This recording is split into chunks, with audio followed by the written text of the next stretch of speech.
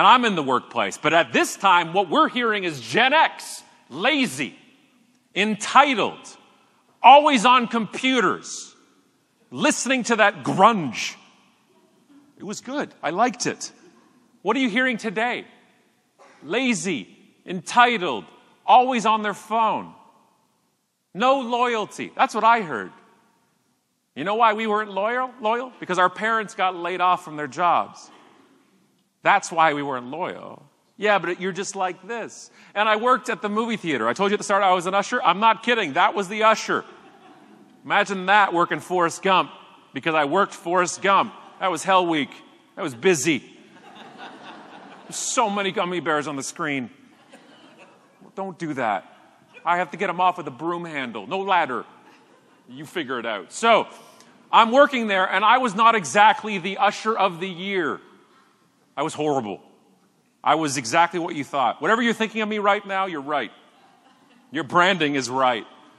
I hated my manager. I won't name her, but it was Brenda. She was the GM of the whole theater. And I hated her because she was in a position of authority, and that was my job, was to hate that.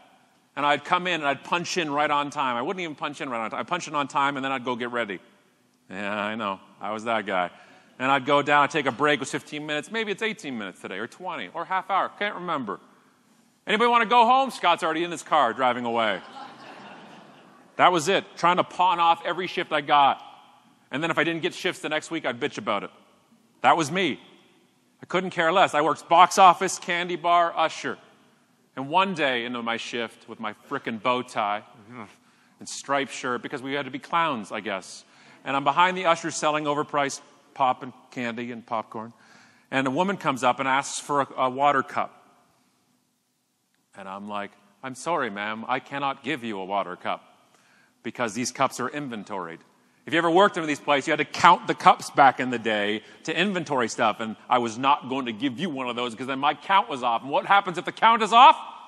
You got to count them again. And I'm not doing that because I want to go home. So I could give you a Dixie cup, ma'am, for your water. Because it's policy, right? It was policy, and our job was to enforce it as a minimum wage frontline worker. And I gave her the little cup, and she lost her frickin' mind on me. I learned new words that day. She called me everything. Listen, you little son of a effing this and this and blah. And I'm like, oh, it's go time. Let's do this. And I'm ready just to give right back at her. I am up on the counter, ready to, it's go time. And then I feel a hand on my shoulder. And it gently pulls me back. And I'm like, Jesus? Is that you?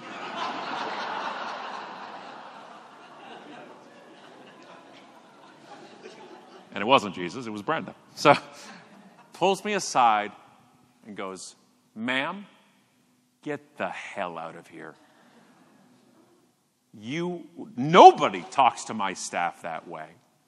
You will leave now, and you are not welcome back.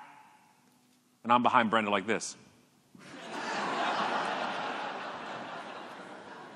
Yeah, so what's up now?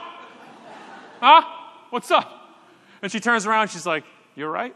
And I'm like, yeah, I'm just glad you got in between us because, I was getting ready to throw it. Yeah, I'm good. And I turned into the greatest usher in the history of famous players' movie theaters. I was early. I picked up shifts. I washed my work socks. Never do that. Everything. I was her best employee. I polished the chrome poles that hold the velvet rope. I don't know if you know anything about those poles. They don't get polished. I polished them. I bought silver polish. And I realized they're made out of silver. They're not made out of silver. And that ruins a pole. So anyway, and when she left, because I left, I got fired for theft. And I didn't get fired. When I quit, when I went to college, she was there my last day. And she says, I could not stand you when you started. And I'm like, I know. She's like, you're the best usher I've ever had. And I'm like, well, it doesn't take much talent. You just point to a seat. But yeah, thank you. I gave her a hug. And I'm like, you know why I did all of that stuff? She stood up for me. And if you're in that mindset, when you're especially in adolescence or teenage years or 18, even 20, even when you're 40, when you have somebody's back, especially in the workplace, you build loyalty. Because we're told to enforce these policies, and what I was used to was a boss or a manager or somebody coming by and then jumping over my head and saying, don't worry about it, just give them the cup.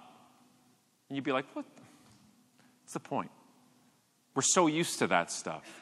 And she changed it. And I bet any of your franchisees, any of you working with people who are a great amount younger than you especially, when you have their back, they will have yours for as long as you want. Because it's such a rare thing. It's such a rare thing. In the day and age of politics and protecting your own backside, doing all this, it affects it. You want to know how to work well with millennials? Learn how to work well with people.